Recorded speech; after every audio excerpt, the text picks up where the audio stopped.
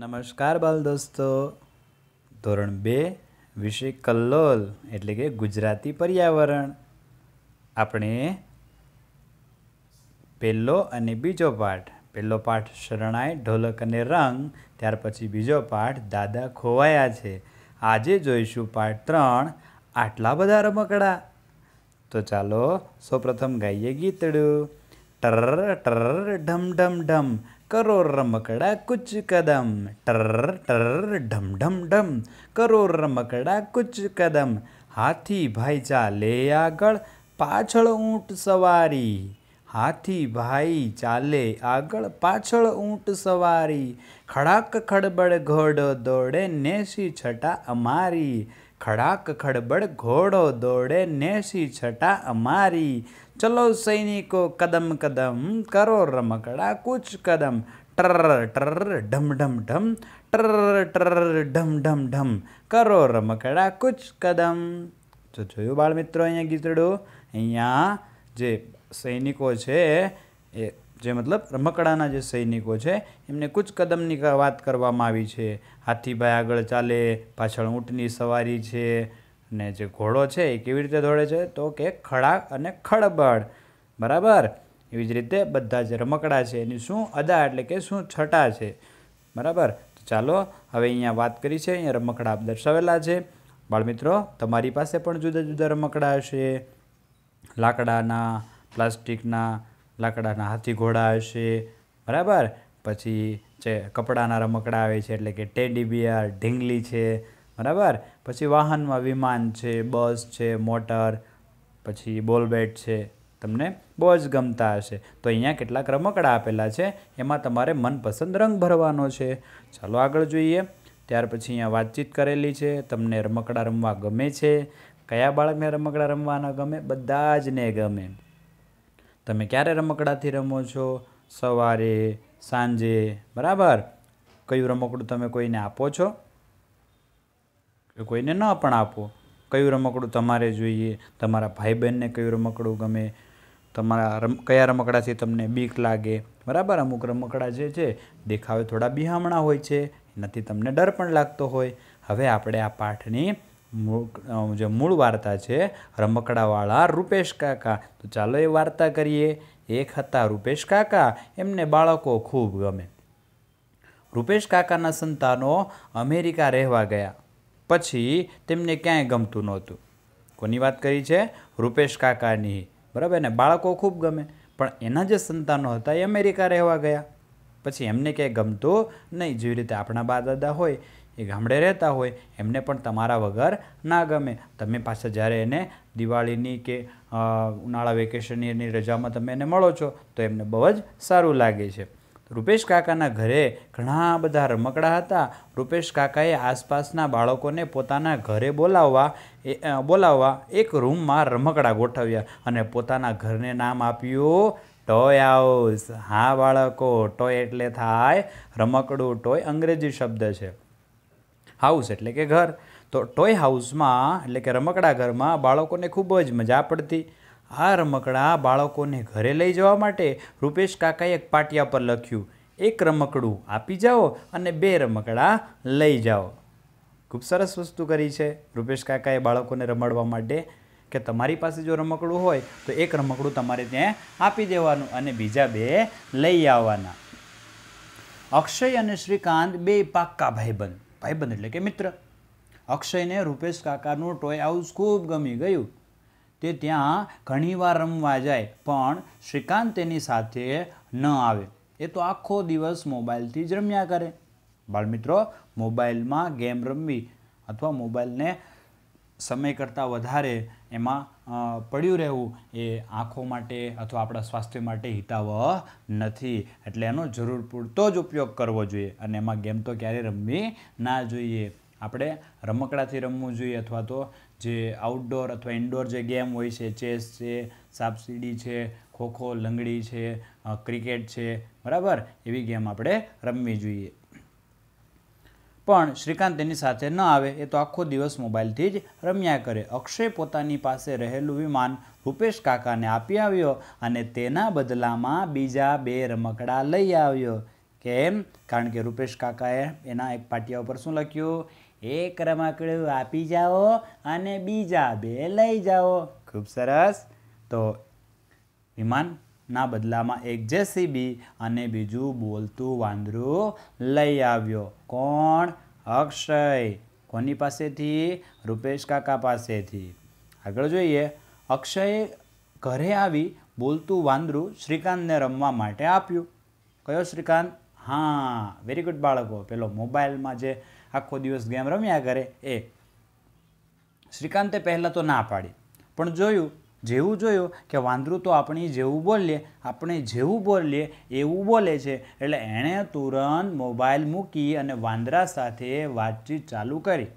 શ્રીકાંત જેવું બોલે એવું વાંદરું પણ બોલે. શ્રીકાંત ગુસ્સે થાય તો વાંદરું પણ ગુસ્સે ભરાય. દાંત કાઢે તો એ પણ દાંત કાઢે, એટલે કે હસે. અક્ષયને આ જોઈ ખૂબ મજા આવી. તેણે શ્રીકાંતને કહ્યું, તું એકવાર મારી સાથે ચાલ. રૂપેશ કાકાના ઘરે આવા તો અનેક રમકડા છે. શ્રીકાંતને ટોય હાઉસ જવાનું બહુ મન થયું. એક દિવસ તે અક્ષય સાથે ત્યાં ગયો ને પોતાનો મોબાઈલ ત્યાં આપી અને તે ગળથોલિયા મારતું ગલુડિયું અને વાતો કરતો પોપટ લાવ્યો. એક રવિવારે શ્રીકાંત, અક્ષય અને અક્ષયની બહેન રૂચા ત્રણેય પહોંચ્યા રૂપેશ કાકાના ઘરે. ટોય હાઉસમાં જ્યાં જુઓ ત્યાં રમકડા જ રમકડા. ચાવીવાળા, રિમોટવાળા, તાલી પાડતા, કૂદકા મારતા, દિવાલ પર ચડતા, હવામાં ઉડતા, માથું હલાવતા, આંખો પટાવતા. અને રમકડા જોઈ અને ત્રણેય બાળકો હરખાઈ ગયા. ટ્રેનથી રમે, ઢીંગલીને રમાડે, રિમોટથી ગાડી ચલાવે, રીંછને નવડાવે, ગલુડિયાને દોડાવે, રસોડામાં રસોઈ બનાવે. આમ અનેક રીતે બાળકો આનંદ કરવા લાગ્યા. જોયું બાળકો, કેવા અનેક રમકડા હતા. જ્યારે શ્રીકાંત તેની પાસે ગયો ત્યારે તેને ખબર પડી કે ટોય હાઉસમાં કેવા રમકડા છે. રૂચાએ તો શિક્ષક બની અને બધાય રમકડાને ભણવા બેસાડી દીધા. બોલતું વાંદરું પણ ભણવા બેઠું હતું. રૂચાબેન જેવું બોલે એવું એ બોલે. પોતાના ચાળા પાડ્યા એટલે બેને એને ક્લાસની બહાર ઊભું રાખી દીધું. બોલો. અક્ષયે સાપસીડીની રમત શ્રીકાંત સાથે રમવાની ચાલુ કરી. બારી પાસે કબૂતર રૂચાએ જોયું. એ તો એને લેવા દોડી. ત્યાં એ કબૂતર તો ઉડી ગયું. એને એમ કે રમકડાનું હશે. બધા હસી પડ્યા. રૂચા પણ ખૂબ હસી. ચાલો પ્રશ્નોના જવાબ જોઈએ. ટોય હાઉસમાં કયા રમકડા હતા? તો કે ભાઈ ટોય હાઉસમાં તો ચાવીવાળા, રિમોટવાળા, તાલી પાડતા, કૂદકા મારતા, દિવાલ પર ચડતા, હવામાં ઉડતા, માથું હલાવતા, આંખો પટપટાવતા એવા અનેક રમકડા હતા. ચાવીવાળા, ચાવીથી ચાલતા, ચાવી વગરના. અક્ષય અને શ્રીકાંત કઈ રમત રમતા હતા? અક્ષય અને શ્રીકાંત સાપસીડીની રમત રમતા હતા. ત્યાર પછી છે બોલતું વાંદરું જોઈ અને કોણે મોબાઈલ મૂકી દીધો? બધાને જ ખબર છે. કોને મોબાઈલ વગર ના ચાલતો? શ્રીકાંત. બરાબર ને? તો એની પાસે મોબાઈલ હતો. અક્ષય કયું રમકડું ટોય હાઉસમાં મૂક્યું? તો અક્ષય પોતાનું એરોપ્લેન છે એ ટોય હાઉસમાં મૂક્યું. અને એના બદલામાં શું લઈ આવ્યો? જેસીબી અને બોલતું વાંદરું. જો આવું પૂછાય તો તમે લખી શકો. ટોય હાઉસમાં તમે કયું રમકડું મૂકવા આપશો? જો તમારા સ્થાને હોય, બરાબર, તો તમે તમારું જે રમકડું પ્રિય હોય, બરાબર, એનું નામ લખી શકો. તમે કોને રમકડા રમવા આપો છો? તમારા મિત્ર કે ભાઈ બહેનના નામ અહીં લખી શકાય. તમને રૂપેશ કાકાના ટોય હાઉસમાંથી કયું રમકડું લેવું ગમશે? મિત્રો, પહેલા પ્રશ્નના જવાબમાં આપણે જે રમકડાના નામ લખ્યા એમાંથી તમને જે રમકડું ગમતું હોય એ નામ લખી શકો છો. ચાલો હવે અહીંયા જો વાંદરું કરે એવો અભિનય તમે કરી શકો છો. પછી ગીતડું આપણે આગળ ગાઈ શકો છો. હવે તમારે મને સાચું કે ખોટું લખવાનું છે. રૂપેશ કાકાને બાળકો ગમતા ન હતા. ખોટી વાત પડે તો ટોય હાઉસ થોડું બનાવે. રૂચાને શિક્ષક રમવું ગમતું હતું. સાચું. અક્ષય આખો દિવસ મોબાઈલથી જ રમતો હતો. સાચું. શ્રીકાંત ગાતું ગલુડિયું લાવ્યું. ખોટું. કબૂતર રમકડાનું હતું. ખોટું. એ તો સાચું ક્લુ હતું. જ્યારે રૂચા એની પાસે ગઈ ત્યારે એ ઉડી ગયું. ચલો, અહીંયા ફકરો આપેલો છે, એ તમારે વાંચન કરવાનો છે અને તમારા મમ્મી પપ્પા કે મિત્રને સંભળાવવાનું છે. આગળ જોઈએ. હા મિત્રો, ઘણીવાર જે માટી આવે છે એ માટીથી પણ આપણે રમકડા બનાવી શકાય છે. એમાં પ્રાણીઓ, શાકભાજી, ફળો એવું પણ બનાવી શકાય. બરાબર છે. એ માટીકામ માટે આપણે ભીની લાલ માટી પણ લઈ શકીએ છીએ અથવા સ્ટેશનરીમાં મળતી ક્લે પણ વાપરી શકાય. ત્યાર પછી ગીત આપેલું છે રંગબેરંગી રમકડા, રંગબેરંગી રમકડાની ગાડી આવી રે, નાના મોટા જોવા ચાલો શું શું લાવી રે. રંગબેરંગી રમકડાની ગાડી આવી રે, નાના મોટા જોવા ચાલો શું શું લાવી રે. હાથી ઘોડા ઊંટ લાવી, ચકલી પોપટ મેં ના લાવી, હાથી ઘોડા ઊંટ લાવી, ચકલી પોપટ મેં ના લાવી, ધડા સાથે બેટ લાવી, રીંછ લાવી, વાઘ લાવી, વાંદરા લાવી રે. નાના મોટા હા નાના મોટા જોવા ચાલો શું શું લાવી રે. રમકડાની રંગબેરંગી રમકડાની ગાડી આવી રે, છુક છુક છુક છુક એન્જિન ગાડી લાવી, પમ પમ કરતી મોટર લાવી, ઉડતું વિમાન લાવી, નાની મોટી સાયકલ લાવી, ફુગ્ગા ને ફરફરિયા સાથે મોર લાવી રે. નાના મોટા હો નાના મોટા જોવા ચાલો શું શું લાવી રે. પીપુડા પિસ્તોલ લાવી, નાનો એવો ઢોલ લાવી, ફરતું ચકડોળ લાવી, બહેન માટે ડોલ લાવી, નાની મોટી ઢીંગલીઓને વિસલ લાવી રે. નાના મોટા હો નાના મોટા જોવા ચાલો શું શું લાવી રે. રંગબેરંગી રમકડાની ગાડી આવી રે, રંગબેરંગી હો રંગબેરંગી. જોયું બાળ મિત્રો, સરસ મજાનું અહીંયા રમકડાનું ગીત આપેલું છે. એમાં એક રંગબેરંગી એન્જિન વાળી એટલે કે છુક છુક ગાડી જોઈએ છે ને તમે બાળકો? હા, તો એવી ગાડી આવી છે. જુદા જુદા રમકડા લાવી છે. ચાલો આગળ જોઈએ. મિત્રો, બાળ ભવનમાં તમે ભણી ગયા છો. જ્યાં ક્ષ આવતો એના પર ગોળ કરવાનું છે, શ્ર હોય ત્યાં ગોળ કરવાનું છે,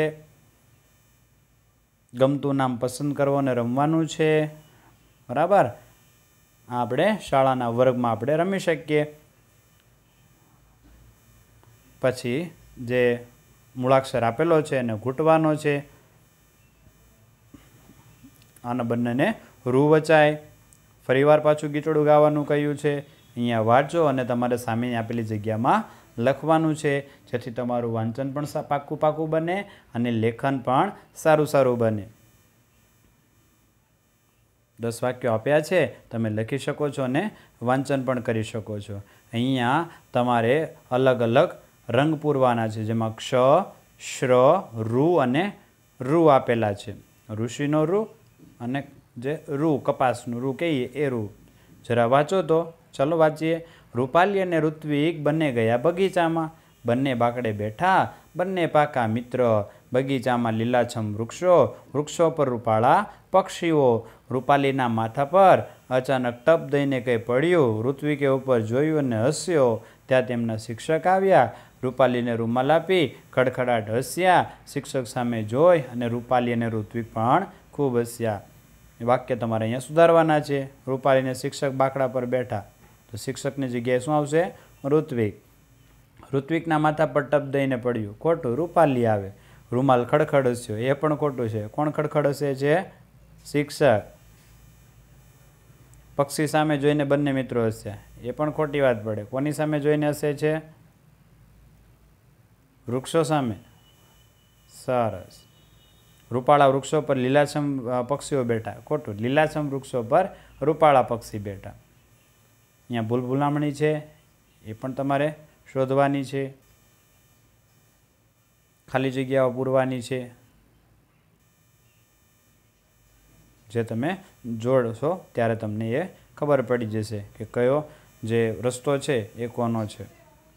તો અહીંયા જે આપણો જે ત્રીજો પાઠ હતો એ અહીંયા પૂર્ણ થાય છે. હવે આપણે નેક્સ્ટ વિડીયોમાં ચોથા પાઠ એટલે કે જંગલ બુકમાં મળીશું. મિત્રો, તમને આ વાર્તા ખૂબ જ ગમી હશે. સરસ મજાનું વાંચન લેખન તમે અહીંયા શીખી જશો. રમકડાવાળા રૂપેશ કાકાની જે વાર્તા છે એ પણ તમે વાંચજો. બરાબર છે? અને સરસ મજાના રમકડાથી રમશો. અસ્તુ. જય હિન્દ.